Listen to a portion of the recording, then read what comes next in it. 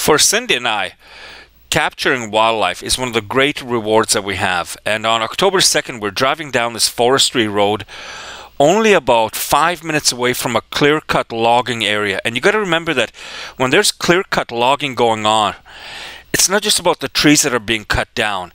It's the habitat of so many different animals, from squirrels and chipmunks to grouse, deer, bear, and even owls. Things that I didn't even think about until we saw this owl.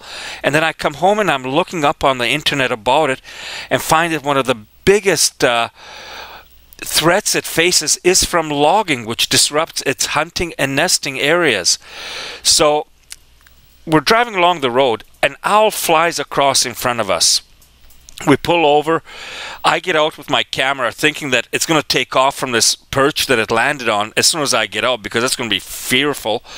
And no, just like I said in a previous video, when our experience has been is that when we get out with a camera, somehow or rather, it just seems like the animals sense that we mean them no harm. So I was able to approach it at one point to within maybe 10 to 15 feet away while it sat on this log. I mean, I got so close that our Sony camera it had too much zoom. I was going up and down its body and had to come back further to capture its location. And I still kept going closer, step by step, crunching the ground and everything. It would look back and just like, okay, so he's getting closer, big deal.